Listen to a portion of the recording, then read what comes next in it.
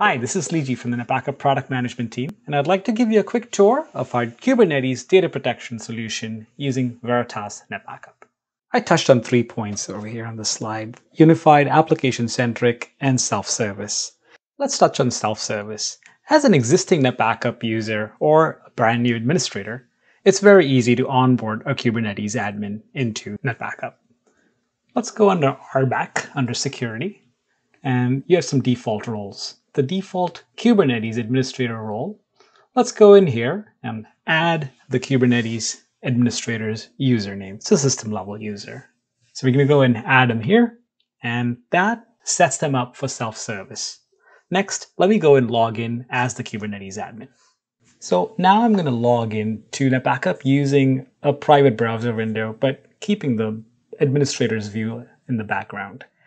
As soon as you log in, you'll see the Kubernetes administrator has a very focused view when it comes to the Kubernetes workloads that he's going to manage, the protection plans to which they will back up, as well as the storage configurations that make up those plans, and then credential management. You want to be able to add Kubernetes clusters and store their credentials.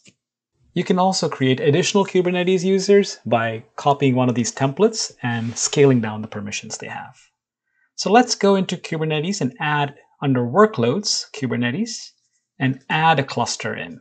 So you need to have this cluster information from your Kubernetes admin, and go in here, click on the add button, have the cluster name, the port number, the controller namespace is Valero, which is where the NetBackup Kubernetes operator is deployed. We'll choose an existing credential. We have a credential already stored here. So there's K8+2. And click next, and it validates the credentials, communicates with the cluster.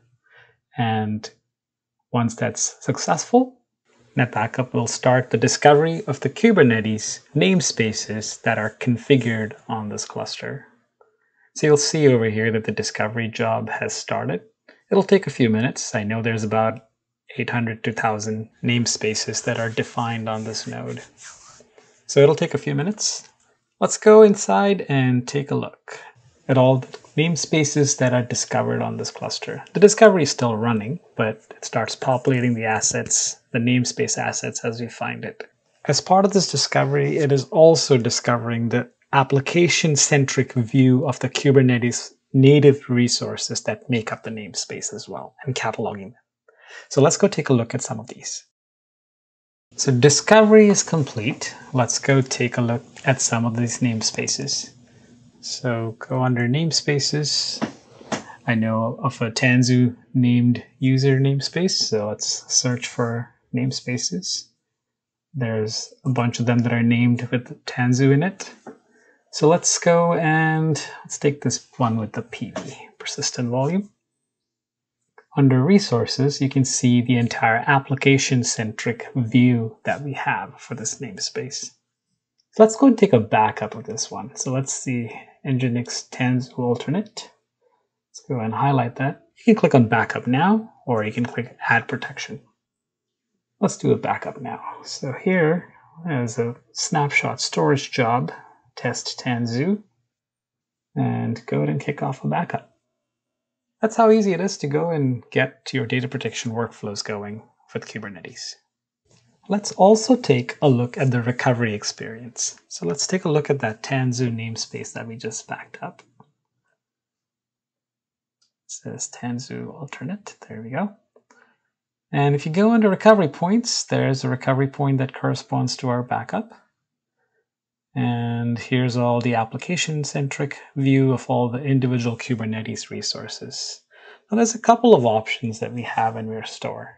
You can restore the entire namespace, or you can restore the persistent volumes. Let's take a look at restore persistent volumes. By default, it'll show you the target cluster as the source one from where it was backed up. So you can have the option of sending it to an alternate cluster. And you have another couple of options as well, whether you want to use the original namespace or a system-generated temporary namespace. You can also overwrite it. This feature is not available right now when it's coming from vSphere storage. Let's take a look at the other option, which is to restore the namespace. For restore namespace, also, we have the same choices of choosing the cluster. We'll just use the default. And the options are, you can use the original and alternate namespace, and the option to overwrite. If you choose an alternate, you have the ability to enter a namespace, which will be used for restore purposes. When it comes to recovery, the resource types, you can recover all the resources in the namespace, or you can selectively choose to recover just a few of them. So that gives you a level of flexibility.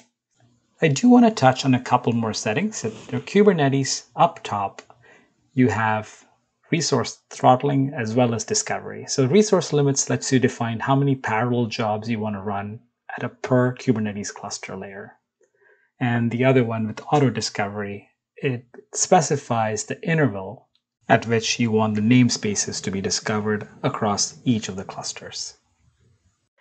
The download for this plugin is available off the Download Center, Veritas Download Center, and it's a NetBackup KOBS 9.1. It's a tar.gz file that contains both the Helm chart used to deploy and the Docker image for the NetBackup Kubernetes operator. That wraps up our quick overview. I think there's a lot more to cover. Thank you for spending some time and learning about our Kubernetes data protection options.